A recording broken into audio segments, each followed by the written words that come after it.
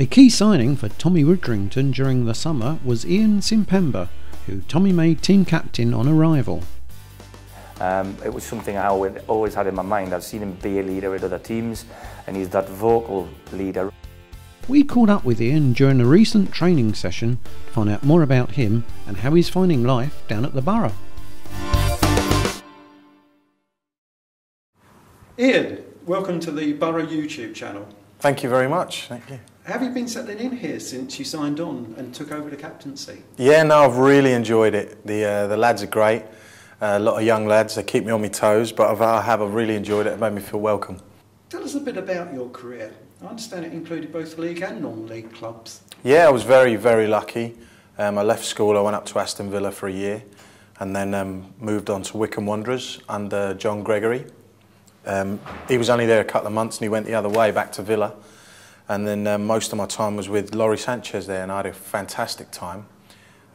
Played a few first team games, and then Tony Adams came in and he took a bit of a shine into me and started me in a few games, but no, very, very lucky. So you've certainly had a bit of experience at that level. Mm-hmm. What do you find are the major differences between league and non-league football? I wouldn't say quality, especially when you talk about the Conference National, League 2. The quality isn't necessarily that much different. I think the lads' mindsets in the Football League are the biggest difference.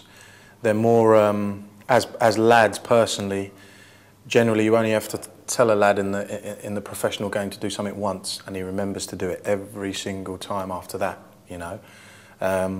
And as you drop down, you have to tell the lads more and more. And as soon as they take that on board and the penny drops with them, I think a lot of lads from this level could go up.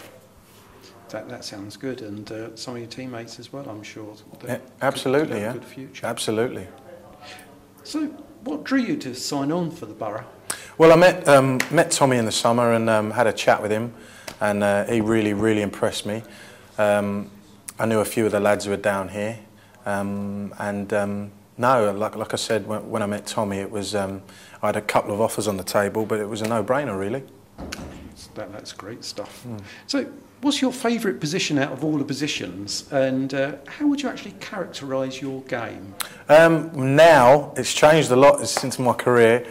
I've moved further and further back, but now I enjoy reading the game, and like I said, I love playing with young lads because especially the lads here who tend to listen to what the gaffer's saying, listen to what Harty's saying. You know, they take on board that these lads with a little bit more experience are only trying to help them.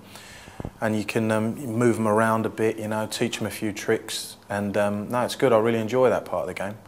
So it seems like you're in a bunch of players who want to learn. Absolutely. And want to improve. I tell you, there's people talk about, you know, quality, talk about fitness, but there's a lot to be said for hunger.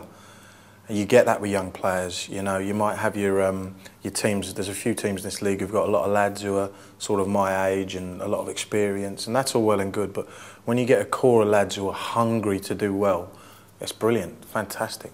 And you feel that's the word that typifies the current squad? Absolutely, absolutely, yeah. That's really good because there's going to be ups and downs. After a great start to the season, there's been a couple of setbacks over the last couple of games. As captain, how do you go about keeping the players remaining positive? Do you know, it's not a difficult job here. Just from the characters that we have. The lads are jovial, they're buzzing, training's good, it's a big part of it, and the gaffer puts on, you know, exactly what we need, and the boys are bouncing around, and that helps you, you know, to keep. I've played under managers, if you get turned over in a game and you're out running round poles and this, that and the other, but no, training's a big part of it, and the lads are buzzing, and it's good, you know, it's a great atmosphere. That's really, really great stuff. So there's a really good binding spirit for everyone. Absolutely, and like you said, over 9 months, that's exactly what you need. You obviously think about things. I mean, in terms of your captaincy, what are the main things you try to achieve? Just to any lads who feel that they need you know, a little bit of an ear or a shoulder to have a whinge on or whatever, you've got to be there for them. If they have any, if they want any advice about anything, you've got to be there for them, you know. And obviously on the pitch, they'll look to somebody who's a little bit older, been in a few more situations in games, just to help them through, really. That's all. Yeah, so it's quite a responsibility you have. I really enjoy it. Really enjoy it. Especially, like I said, there's a lot of lads here who take things on board on the pitch, and then when you go out and you see in the next game, they've learned from what they did before, and they, you know, and it's brilliant watching lads progress like that. Well, that's great to know. I know the fans will be really pleased to hear about that.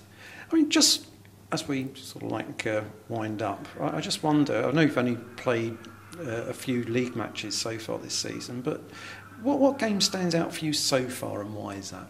I think probably the first 20 minutes of the other night at Eastleigh might surprise a lot of people, but their squad is probably the best in the league.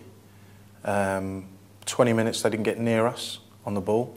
I think everything was fantastic. The boys look sharp, they look confident, and you're playing against some great players who will be there or thereabouts at the end of the year. They possibly just had a tiny little bit more experience than us that helped them over the line.